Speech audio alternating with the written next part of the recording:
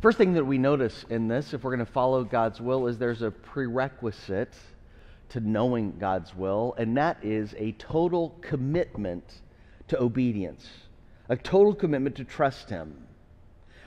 Notice he says, trust in the Lord with all your heart. And it's why I included verse 7 here. Do not be wise in your own eyes. Fear the Lord and turn away from evil. The first reason I struggle to understand God's will is because I'm wise in my own eyes. It's not so much that I am in complete rebellion against God. It's just that I have a bit of an independent spirit. Are you with me? It's just that I want to withhold this trump card so that if God tells me to do something that I'm not comfortable with, that doesn't feel safe, that isn't in my plans, I get to play the card that says, okay, God, this time I'm going to follow my will.